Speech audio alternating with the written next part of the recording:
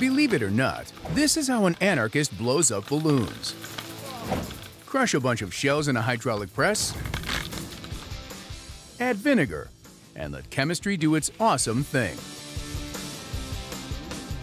This is an awesome experiment. I love it. To see this demonstrated is so cool. This epic chemistry is the work of Oregon's James Orgill. But how is he inflating balloons with shells? James is liberating carbon dioxide that has been trapped in the seashells for years. Mollusks begin to work on their shells from a very early developmental stage. They secrete a special class of proteins that acts almost like a scaffolding upon which calcium carbonate is deposited.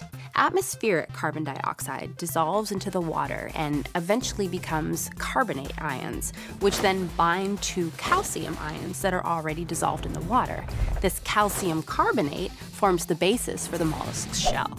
Calcium carbonate in the shells can react with acetic acid in the vinegar to create carbon dioxide. By crushing them, he's increased their surface area so the reaction happens quicker, and this releases carbon dioxide, which is what inflates the balloon.